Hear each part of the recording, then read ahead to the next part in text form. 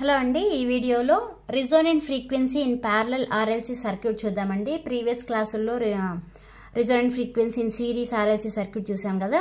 ఈ వీడియోలో parallel RLC circuit చూద్దాం. అంటే రెసిస్టర్, ఇండక్టర్ అండ్ కెపాసిటర్ ఈ త్రీ కూడా parallel లో కనెక్ట్ చేయాలి.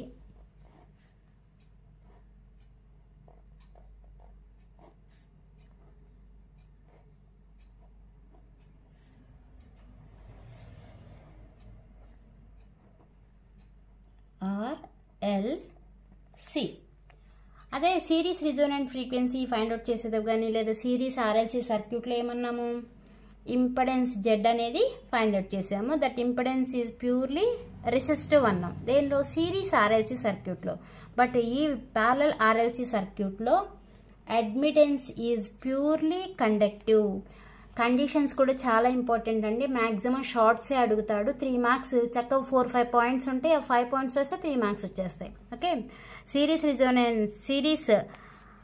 RLC సర్క్యూట్లో అయితే ఇంపెడెన్స్ ఈజ్ ప్యూర్లీ రెసిస్టివ్. అదే ప్యారలల్ RLC సర్క్యూట్లో అయితే admittance is equal to the purely conductive. That is Y equal to 0. అదే సిరీస్ రెసోనెన్స్లో అయితే ఏమవుతుంది, నెట్ రియాక్టెన్స్ అనేది 0 అవుతుంది. ప్యారలల్ RLC సర్క్యూట్లో అయితే నెట్ ససెప్టెన్స్ అనే లెటర్ని బీతో రిప్రజెంట్ చేస్తాము. ఆ ససెప్టెన్స్ అనేది ఈజ్ ఈక్వల్ టు 0 అవ్వాలి. ఓకే, ఈ సర్క్యూట్కి అడ్మిటెన్స్ చూద్దాం. The admittance of the parallel RLC circuit is the admittance of the parallel RLC circuit is Y equal to, ఇవి parallel లో ఉన్నాయి కదండి, Y equal to 1/R plus 1/j omega L.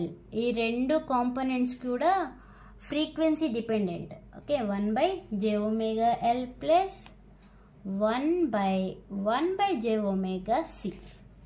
Okay,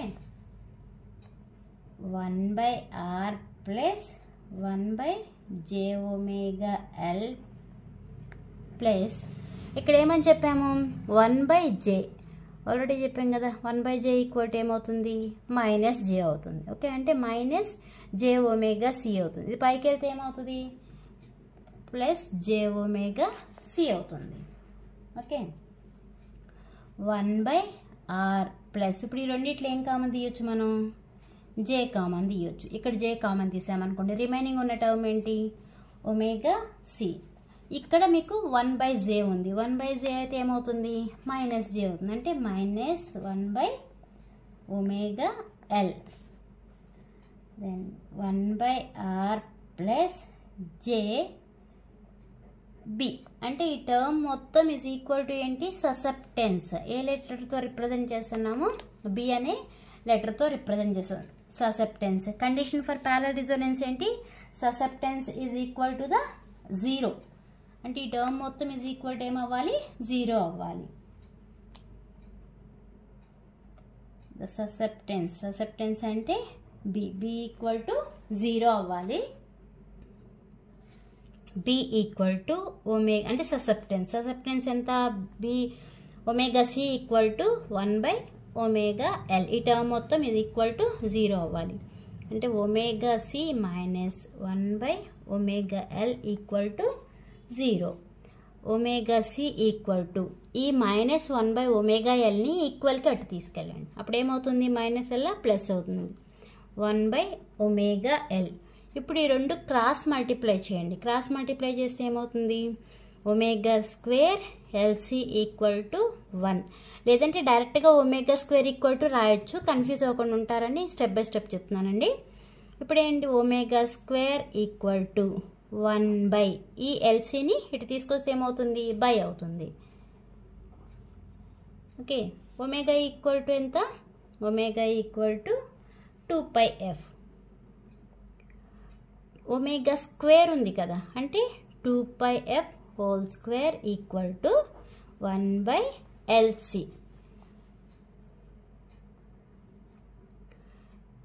అంటే ఏమవుతుంది, 4π² f² equal to 1/LC. F square equal to ఏమవుతుంది 1/, ఈ ఇటు వచ్చేప్పటికి బై అవుతుంది కదా, 1/4 పై స్క్వేర్ ఇంటూ ఇక్కడ ఆల్రెడీ ఏమున్నాయి LC ఉన్నాయి. దెన్ ఎఫ్ ఈక్వల్ టు ఈ స్క్వేర్ అలా అటు వెళ్తే ఈక్వల్ కట్ వెళ్తే ఏమవుతుంది రూట్ అవుతుంది. రూట్ 1/4 పై స్క్వేర్ LC. ఓకే, 1/4 పై L స్క్వేర్.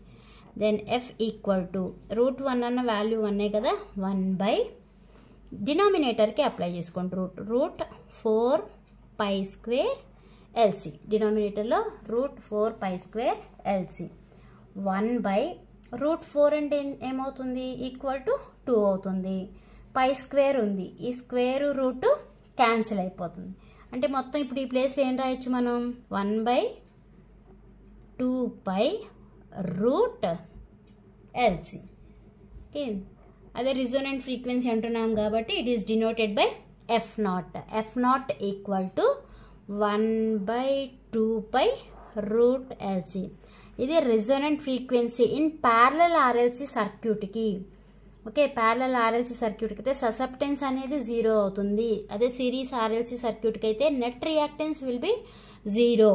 అదే సిరీస్ రిజోనెన్స్లో అయితే ఇంపెడెన్స్ ఈజ్ ప్యూర్లీ రెసిస్టివ్ అవుతుంది. బట్ ప్యారలల్ RLC సర్క్యూట్లో అయితే admittance is equal to the purely conductive అవుతుంది. అర్థమైతే లైక్ చేయండి, షేర్ చేయండి, అలానే సబ్స్క్రైబ్ చేయండి. Thanks for watching.